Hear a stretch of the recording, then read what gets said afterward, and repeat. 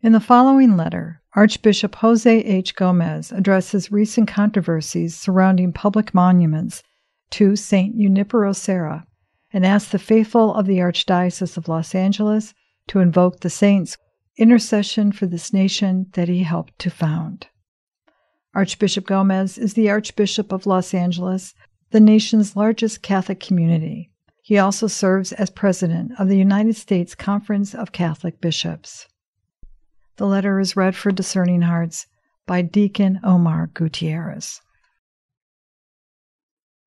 My dear brothers and sisters in Christ, recently, statues to the Apostle of California, St. Junípero Serra, were torn down in San Francisco and in the plaza outside our first church, Nuestra Señora Reina de Los Angeles, in downtown Los Angeles.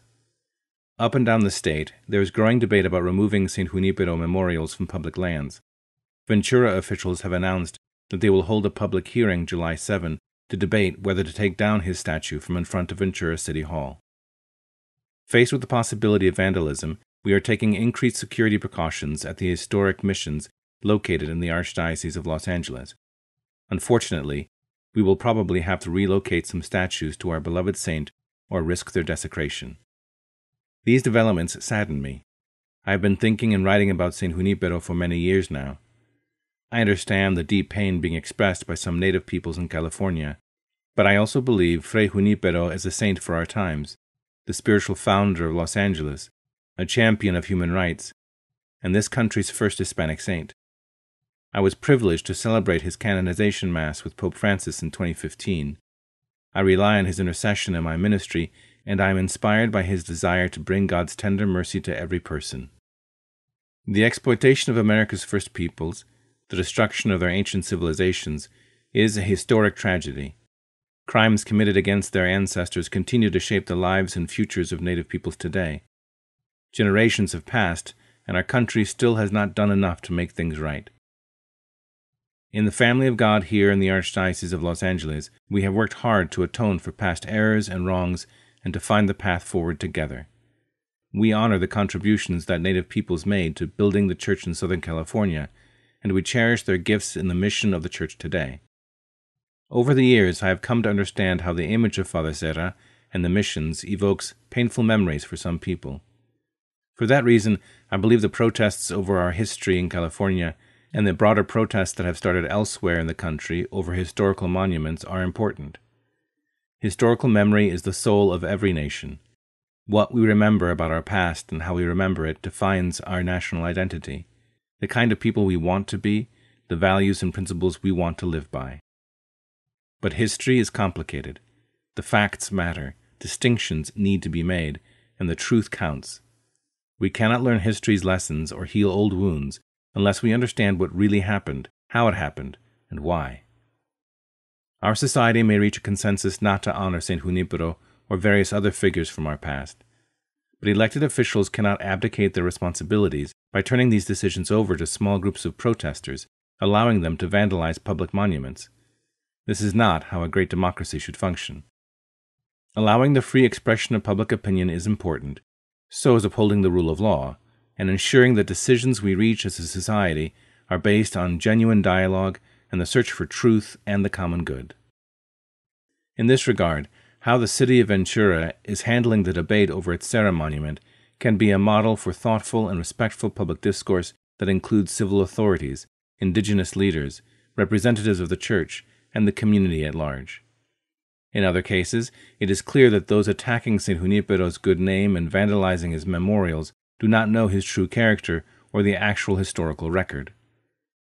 The sad truth is that, beginning decades ago, activists started revising history to make St. Junípero the focus of all the abuses committed against California's indigenous peoples. But the crimes and abuses that our saint is blamed for, slanders that are spread widely today over the internet and sometimes repeated by public figures, actually happened long after his death. It was California's first governor who called for a war of extermination against the Indians and called in the U.S. cavalry to help carry out his genocidal plans. That was in 1851. St. Junípero died in 1784. The real St. Junípero fought a colonial system where natives were regarded as barbarians and savages, whose only value was to serve the appetites of the white man. For St. Junípero, this colonial ideology was a blasphemy against the God who has, quote, created all men and women and redeemed them with the most precious blood of his Son, unquote. He lived and worked alongside native peoples and spent his whole career defending their humanity and protesting crimes and indignities committed against them. Among the injustices he struggled against, we find heartbreaking passages in his letters where he decries the daily sexual abuse of indigenous women by colonial soldiers. For St. Junípero, the natives were not just powerless victims of colonial brutality. In his letters, he describes their, quote, gentleness and peaceful dispositions, unquote. He celebrates their creativity and knowledge. He remembers little acts of kindness and generosity, even the sweet sound of their voices as they sang. He learned their languages and their ancient customs and ways. St. Junípero came not to conquer, he came to be a brother. We have all come here and remained here for the sole purpose of their well-being and salvation, he once wrote, and I believe everyone realizes we love them. I like to think that his deep reverence for creation was influenced by his conversations and observations among this land's first peoples. St. Junípero became one of America's first environmentalists, documenting California's diverse habitats in diary entries and letters where he described mountains and plains, the blazing sun and the effects of drought, the overflow of brooks and rivers, cottonwood and willow trees, roses in bloom, the roar of a mountain lion that kept the missionaries awake at night. St. Junípero also understood that the souls of indigenous Americans had been darkened with bitterness and rage at their historic mistreatment and the atrocities committed against them. In 1775, when Kumeyaay attackers burned down the mission in San Diego, torturing and murdering his dear friend Father Luis Jaime, California's first martyr, St. Junípero was not outraged. He was concerned for the killers' souls. He pleaded with authorities to have mercy. As for the culprits, their offense should be forgiven after some slight punishment, he said. By doing so, they would see that we were putting into practice the rule we teach them, to return good for evil and to pardon our enemies. This may be the first moral argument against the use of the death penalty in American history, and St. Junípero was arguing against its imposition on an oppressed minority. St. Junípero was 60 years old when he traveled 2,000 miles from Carmel to Mexico City to protest the injustices of the colonial system and demand that authorities adopt a Bill of Rights that he had written for the native peoples. That was in 1773, 3 years before America's founders declared this nation's independence with those beautiful words, "All men are created equal, endowed by the Creator with certain unalienable rights." Pope Francis called St. Junípero one of the founding fathers of the United States. He recognized that the saint's witness anticipated the great spirit of human equality and liberty under God that has come to define the American project. Yet, in online petitions today, we find St. Junípero compared to Adolf Hitler, his missions compared to concentration camps. No serious historian would accept this, and we should not allow these libels to be made in public arguments about our great saint. Despite their many flaws, the California missions were similar to some of the other communes and communitarian societies we find in early American history. The missions were multicultural communities of worship and work, with their own governments and a self-sustaining economy based on agriculture and handicrafts. Living and working together, natives and Spaniards created a new mestizo, or mixed culture, reflected in the distinctive art, architecture, music, poetry, and prayers that came out of the missions. It is sadly true that corporal punishment was sometimes used in the missions, as it was practiced throughout the late 18th century society. It is also true that some natives died of diseases in the missions.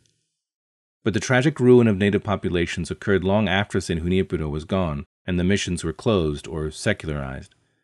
Serious scholars conclude that St. Junípero himself was a gentleman, and there were no physical abuses or forced conversions while he was president of the mission system. St. Junípero did not impose Christianity, he proposed it. For him, the greatest gift he could offer was to bring people to the encounter with Jesus Christ. Living in the missions was always voluntary, and in the end just 10 to 20% of California's native population ever joined him.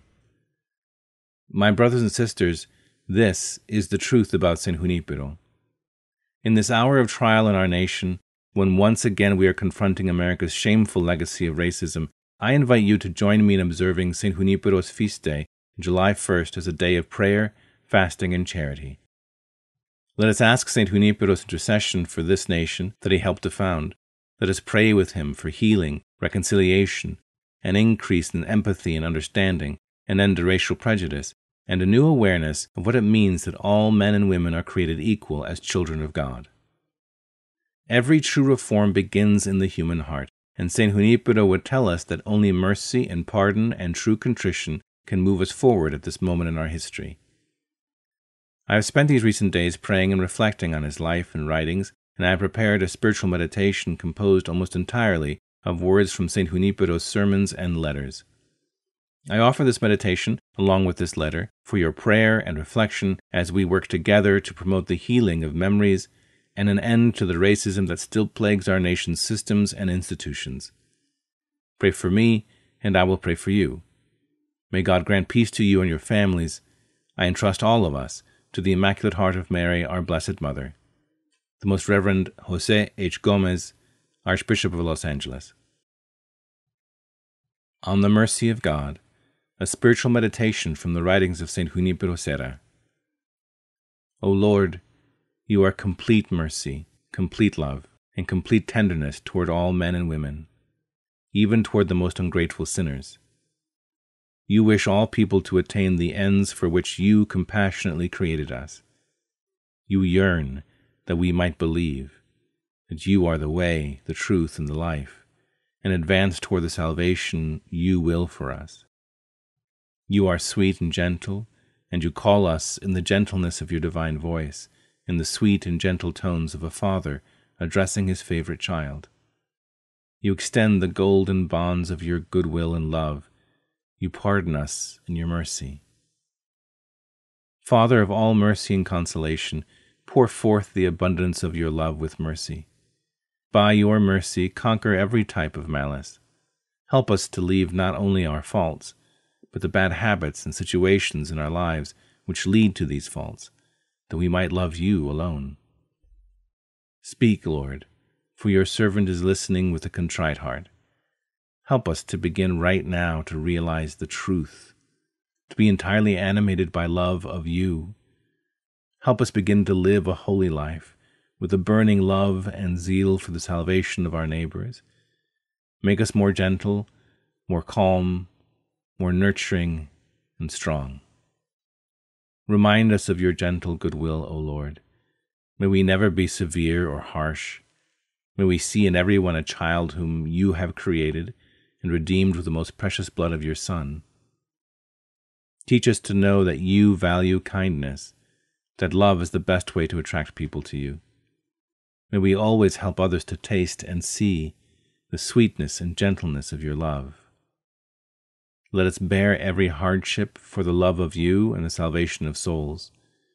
In our trials, may we know that we are loved as your own children. To a willing heart all is sweet, so grant us love and patience, and conform us always to your will, O God.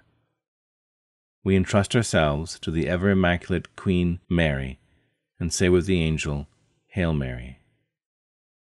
Compiled by the Most Reverend José H. Gómez, Archbishop of Los Angeles, July 1st, 2020.